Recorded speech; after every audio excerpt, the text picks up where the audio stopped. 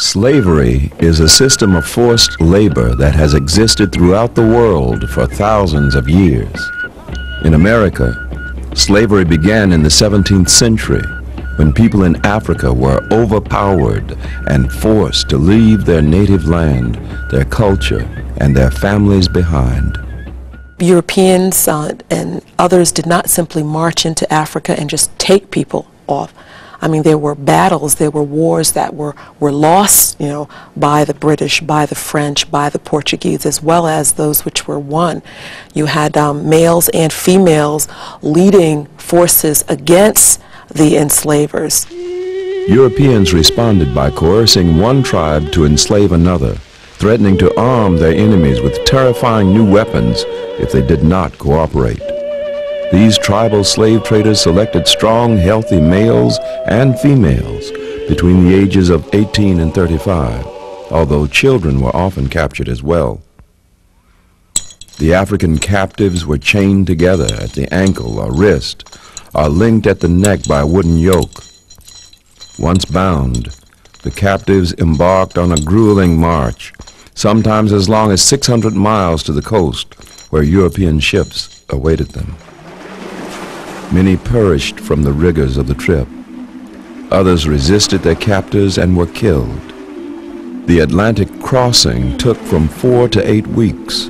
Men, women, and children were crowded into tightly packed quarters. The ordeal was so demoralizing that the Africans often sank into a deep depression. Some chose death rather than to endure the degradation.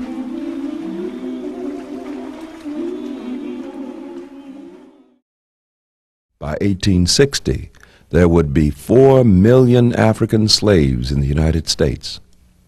This enormous population of slaves was owned by a small group of the wealthiest and most powerful whites in American society.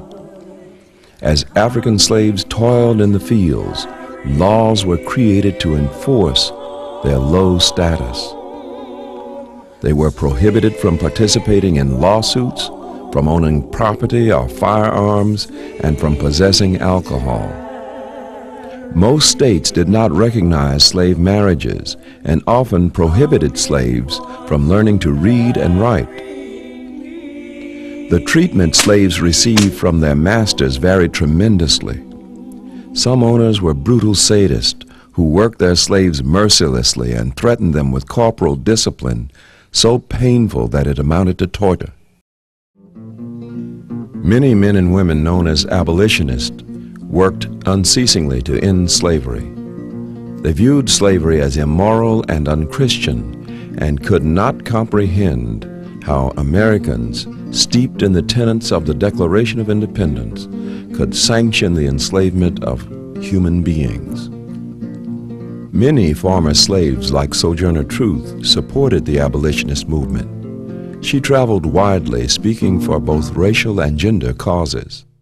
William Lloyd Garrison, who published The Liberator, the leading anti-slavery newspaper of the day. Frederick Douglass, another towering figure in the anti-slavery movement, was born a Maryland slave in about 1817. Escaping to the North, he became an agent of the Massachusetts Anti-Slavery Society and a tireless orator for black freedom. In 1847, Douglass founded an abolitionist newspaper, the North Star. Many slaves escaped to freedom along a series of trails known as the Underground Railroad. The railroad was a loose network of people willing to hide runaway slaves in their homes and conduct them to the next station.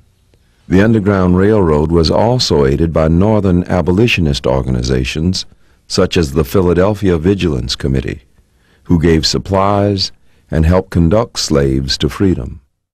The most famous guide on the Underground Railroad was Harriet Tubman. Having escaped from a Maryland plantation in 1849, she became familiar with the roads, hiding places, and depots that were used to conduct runaways to freedom in the North.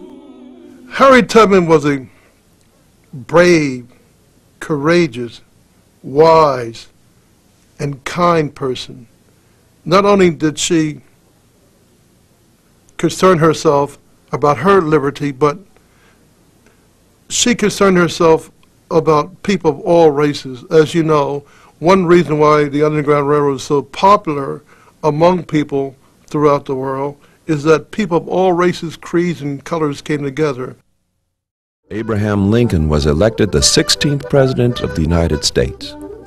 He opposed the expansion of slavery, and his victory threw the South into revolt. By March of 1861, 7 states, Alabama, Florida, Georgia, Louisiana, Mississippi, South Carolina, and Texas, had seceded from the Union to form a coalition they called the Confederate States of America. The Civil War began 1 month later when Confederate gunfire sounded over the federal stronghold of Fort Sumter in South Carolina. Lincoln responded by issuing a call for 75,000 volunteers to man the Union Army. The abolitionists presented the president with 2 demands: the right of freed blacks to fight with the Union Army and the emancipation of the slaves. Eventually, Lincoln acceded to both demands. Nearly 185,000 blacks fought valiantly during the Civil War, and about 38,000 of them gave their lives to the Union's cause. In December 1862, Lincoln issued the Emancipation Proclamation, abolishing slavery. The war's end in April 1865 brought freedom to nearly 4 million slaves. Freedmen, as both males and females were called, celebrated throughout the South on plantations or at crossroads between them. In December 1865, Congress passed the 13th Amendment to the Constitution of the United States, guaranteeing the hard-won freedom of African slaves. It stated, "Neither slavery nor involuntary servitude shall exist within the United States."